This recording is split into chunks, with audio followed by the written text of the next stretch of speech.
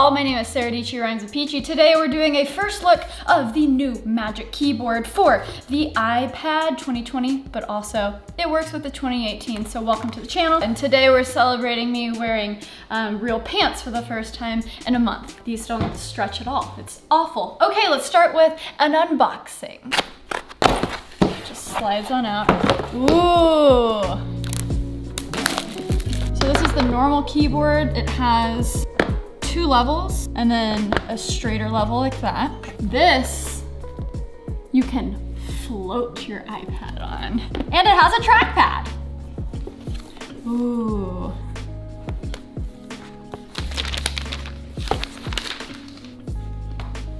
Ho, ho, ho. There it is. Okay, seems pretty solid. Oh wow, that hinge is just hecka strong. Okay, so it snaps. A little comparison there. Wow. So it can go, oh, you have a ton of flexibility. That went down kind of fast. It stops here. It doesn't go any farther back from this hinge, but then you just move your iPad. So I've been using the Magic Keyboard for the past few days of the new iPad 2020. That review of the new iPad will come out, I'm gonna say, first week of May. I'm holding myself to it. I'm gonna walk you through all of the trackpad gestures that you need to know with the new iPad OS in this video as well. And then hey, maybe you're sticking with the Smart Folio case and you wanna know how to connect an Apple mouse or non-Apple mouse to the iPad for the mouse support. We're gonna talk about that too, but let's hop into it and start with the ergonomics. The floating aspect of this keyboard is actually pretty cool. And it's easy to snap on and off, and it's sturdy. And even the viewing angle like this was very helpful when I was in my closet recording for my podcast. It's quiet in there, but I had this up above and it was great. You know, it's great to have that versatility because I'm used to Smart Folio only having 2 options. Having the second USB-C on the hinge of the case comes in handy for charging, and it almost seems like magic, you know. This connects via magnets and it's charging just through these 3 pins. And again, thank goodness that the 2018 iPad Pro models also have all of the magnets, the connectors that make this possible. I expected Apple to be like, hey, new iPads and you can only use this case with the new iPads, and they didn't do that. I'm proud of you, Apple. So it's definitely top heavy, obviously, but it's not finicky at all. You know, you can carry it around. Yeah, it feels awkward, but it works. And you know, I get the hot takes that, hey, Apple giving us a keyboard and a trackpad, this means Microsoft was right with the Surface Pros. They did it right from the beginning. And yeah, that's true, but if you think about it, Microsoft and Apple, they're both trying to accomplish the same thing, but they're getting there from different starting points. iPad, it started with touch. It forced developers to say, hey, we have to develop for touch. People aren't even thinking about using their iPad as a laptop, so we have to prioritize that. The Microsoft Surface Pro and all of the different 2-in-1s, they're laptops, right? And touch is the second priority. So they have the laptop experience down, but they lack in all of the cool apps, the touch apps. Like, you know, I use the Dell XPS 2-in-1 all the time, and I use Microsoft OneNote because it's the only notes app that you can actually find in the Microsoft store and is compatible with the Dell 2-in-1 pen and also the iPad pen, iPad pencil, not pen. Oh.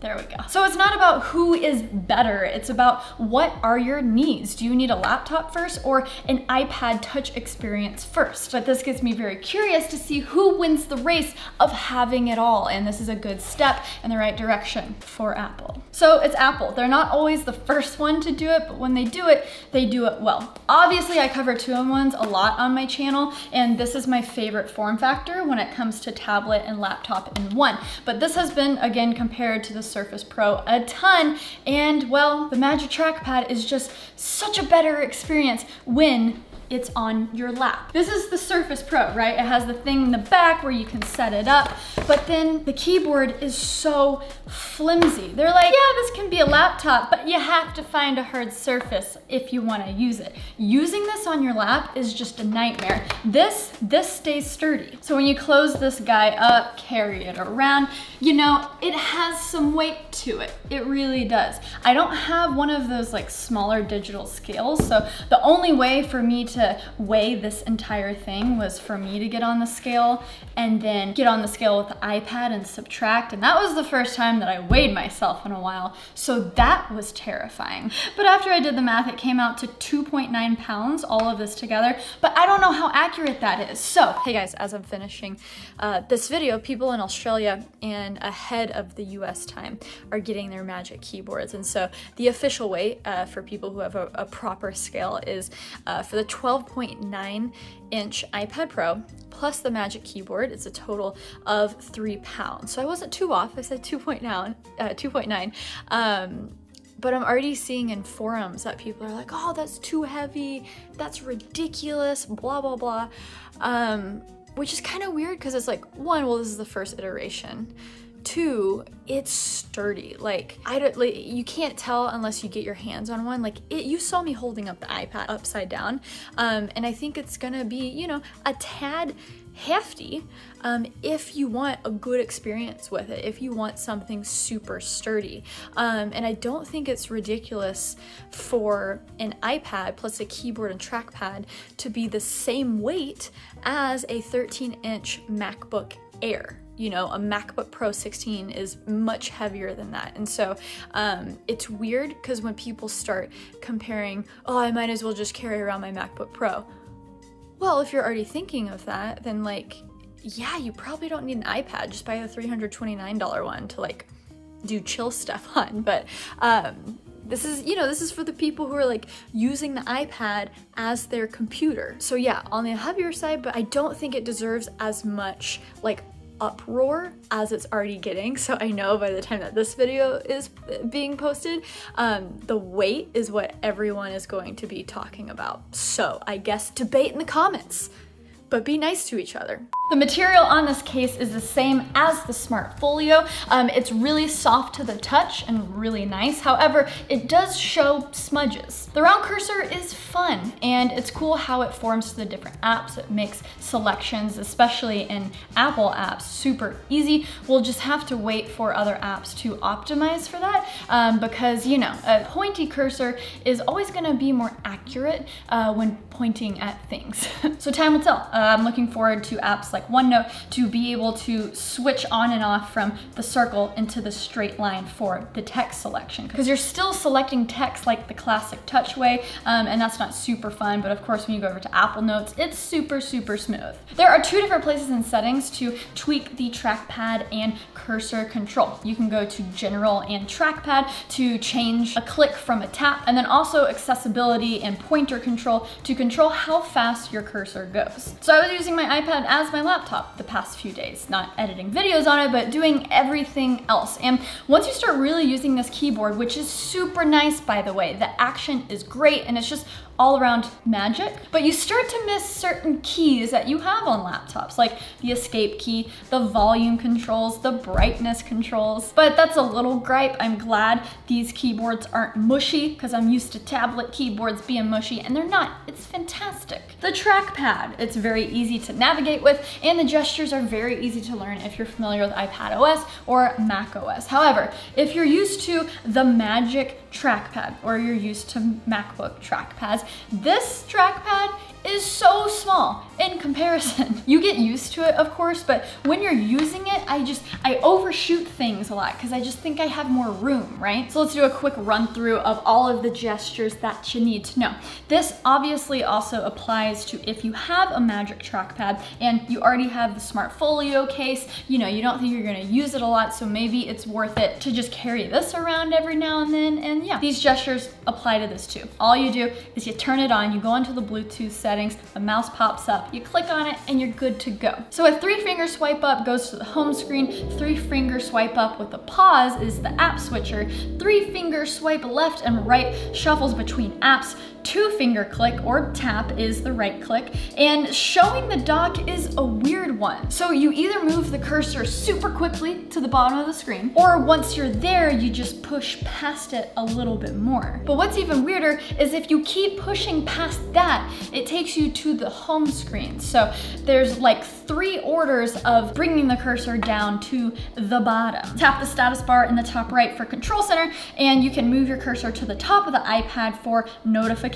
center. You drag and drop apps for multitasking, just like if you're interacting with it with touch, and then you can adjust them by holding down the top bar and moving them accordingly. To move in between your slide over windows, I wish you could just go to that bottom bar and then swipe, but you have to click the bottom bar and then swipe. So again, you can do all these gestures with the latest Magic Trackpad, and also most of them with the Magic Mouse. However, the first Magic Mouse does not work with these gestures. Okay, Sarah, that's great and all, but what if I have a mouse and an iPad? I don't want to mess with the trackpad. I'm excited for mouse support. How do I set up this guy? So this is an MX Master 3. I'm a big fan of Logitech mouses. So now let's show you how to get this set up and maybe do some custom controls. If you're like, hey, I was only interested in the trackpad, well, thank you for watching. Let me know if you like this video and hit that subscribe button down below for new videos every week. And also, hey, the world is crazy right now. If you need some more content to watch or listen, I have a podcast, That Creative Life. We're keeping things positive and creative over there.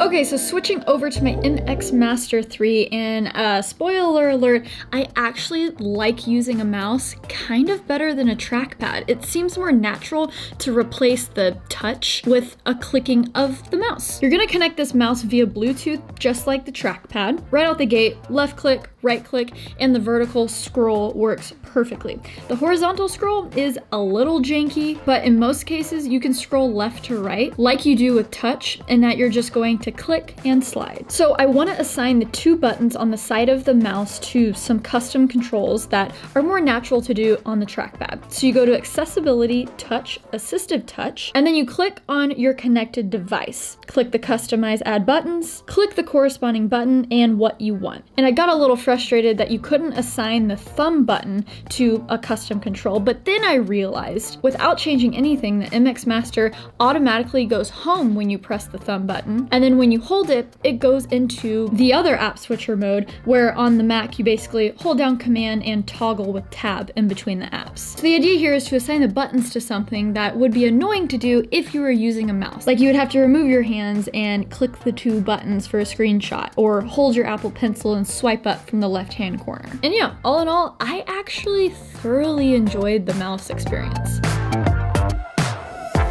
So I hope this video was helpful for you. Again, the mouse support is not exclusive to the iPad Pro. It's any iPad that has the latest iPad OS. So let me know how you're enjoying that. Are you using your iPad more? In terms of who should buy this, I've been using the iPad in this setup a ton. Even when it was just a Smart Folio, it basically stayed in its case like almost all the time. I think that's a characteristic of the bigger iPad 12.9 inch though. It's amazing for sidecar, it's amazing for basically just being a laptop, but when you get the 11 inch in your hands, you know, it's so much smaller and honestly more comfortable in your hands. Like my dad has an 11 inch iPad and he just holds it like this and plays his games and does all of his stuff. So if you have an 11 inch and you don't do a lot of heavy lifting, honestly, when you need it, maybe you can just connect a mouse that you have, but going out of your way to spend another $299 for your iPad, I don't know, I don't know. Overall, I'm excited where this takes the iPad Pro because you guys know, I know I've mentioned this many times, I'm all about that 2-in-1 life. So this is Apple going towards that, I think. So let me know if you like this video. Hit that subscribe button down below for new videos every single week. Check out my podcast, That Creative Life. Let me know what you think of the Magic Trackpad and the new iPad review coming out soon. Stay peachy. Okay, bye.